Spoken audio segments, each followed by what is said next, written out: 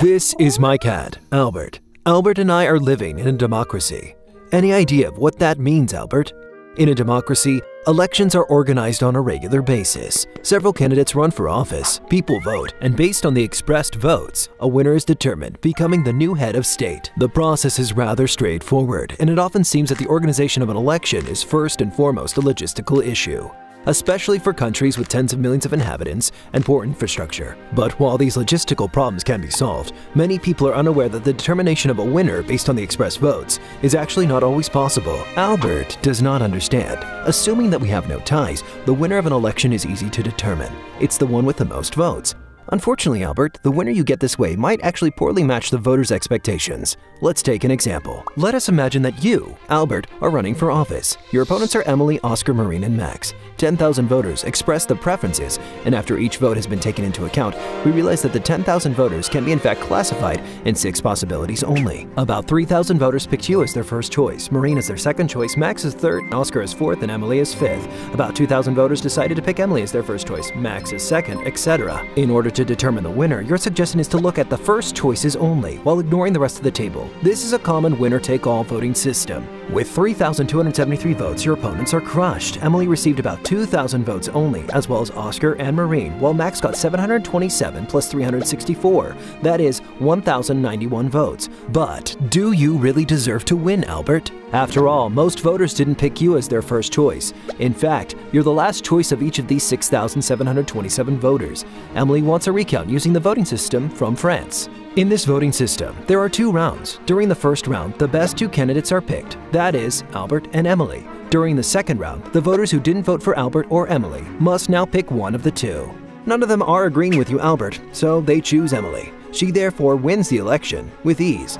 Emily says this is a fair result, but Albert and the other cats disagree.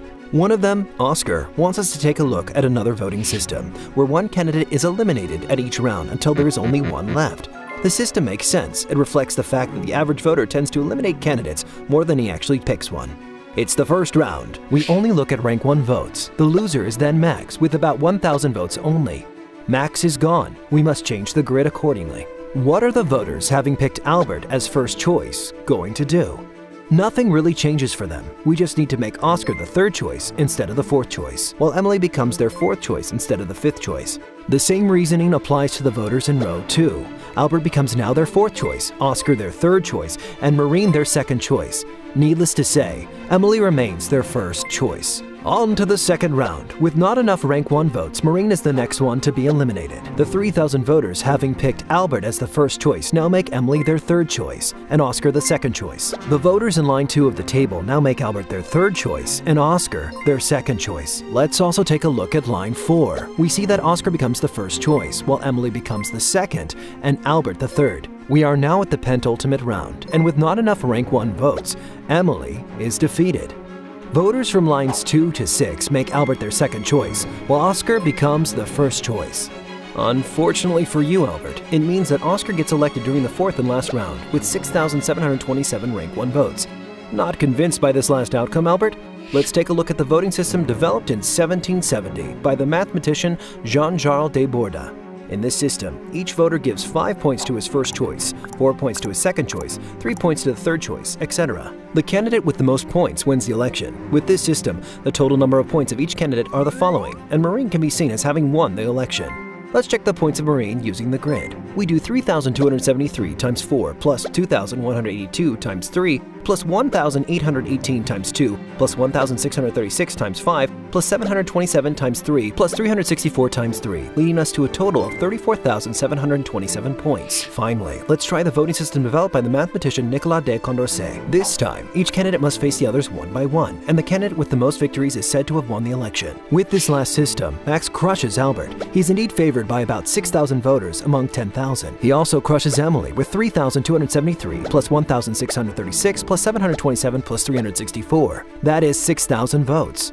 Oscar is also defeated. About 6,000 voters prefer Max. Finally, Maureen is also eliminated, since she has an insufficient number of votes when facing Max. In the voting system developed by Nicolas de Condorcet, Max is clearly the winner. Let's summarize. We already have 5 different ways of determining a winner, and each approach, using the same data, leads to a different outcome.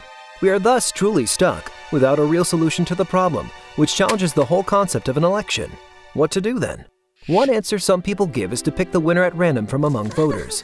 While this might sound ridiculous, the idea is far from new and, according to the supporters, would solve many problems. In any case, let's not lose sight of what really matters here: moving forward with an open and free society in which we can all safely live without being discriminated against for being different or thinking differently.